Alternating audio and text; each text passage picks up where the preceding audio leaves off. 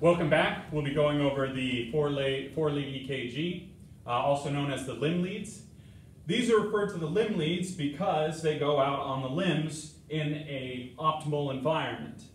The monitors are programmed to read from the limbs, and so this is actually the best placement per manufacturer specification.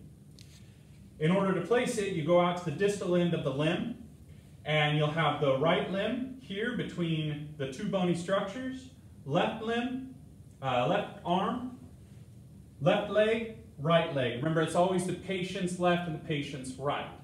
Okay?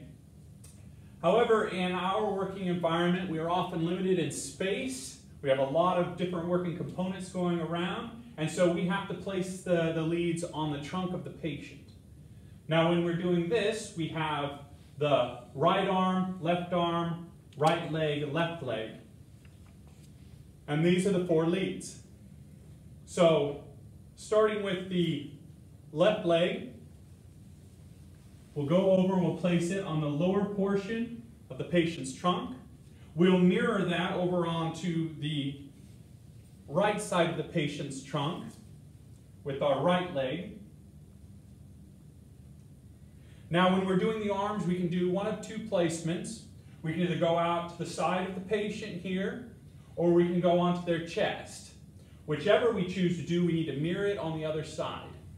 So, going with the right arm, I can come up here, place it on the patient's chest, making sure to avoid placing it directly on any bone.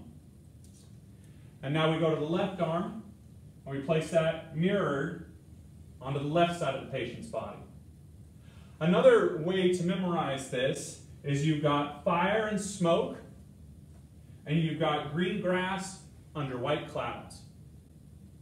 And that's your four-leg placement.